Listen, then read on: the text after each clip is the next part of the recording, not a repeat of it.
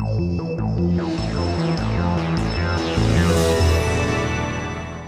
name is Bertrand Piccard, and the adventure of the 21st century is not to go back on the moon, but rather to improve the quality of life on this planet.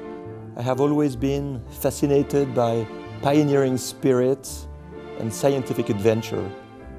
So after having achieved the first ever non-stop round-the-world balloon flight, I have initiated the Solar Impulse project in order to be able to have an airplane fly day and night with absolutely no fuel.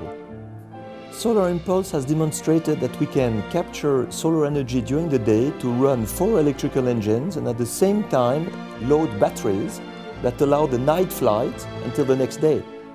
And for me, the goal is really to demonstrate that already today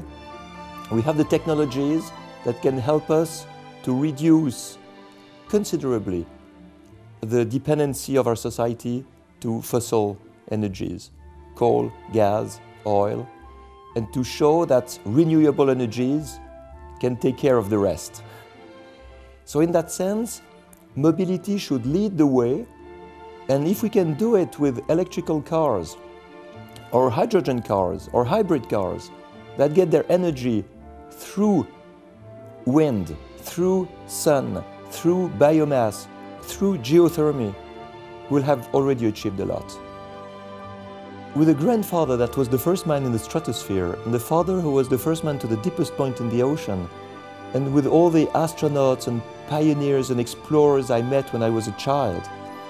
of course the word impossible sounds completely different for me as for other people, because I know that the impossible can be achieved.